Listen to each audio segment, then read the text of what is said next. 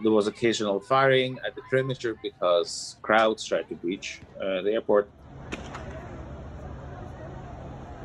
A couple of times there were warnings of attacks. Everybody put on the body armor and helmets and take cover.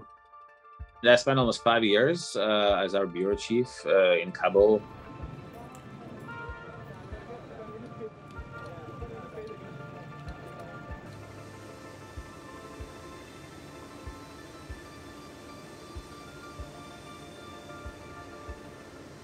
The Italian embassy had arranged a repatriation flight.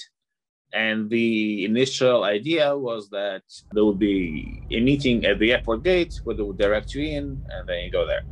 But the airport was already surrounded by thousands and thousands of people, and the road to the airport was no longer passable. So they had to fly everyone they could by helicopter from the American embassy compound, which is next door to the Italian one.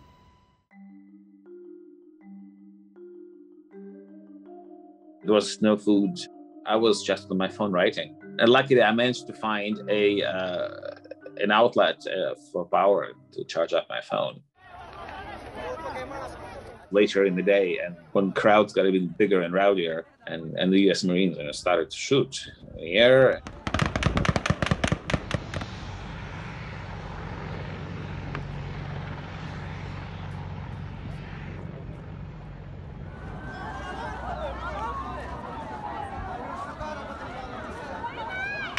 U.S. Marine Corps Quick Reaction Force was called in to deal with the situation of hundreds of Afghan civilians trying to board an idling C-17 plane that was on the tarmac. The plane actually took off with about 600 people in there packed like sardines.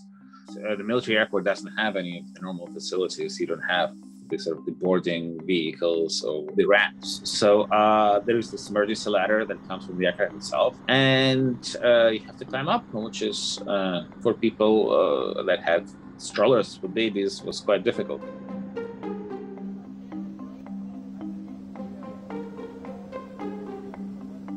We were waiting because a lot of the Afghan staff, a lot of the other Italians, were not able to make it to the airport. They were stranded outside, they were stranded in the city, the checkpoints were closed, and a lot of people didn't make it.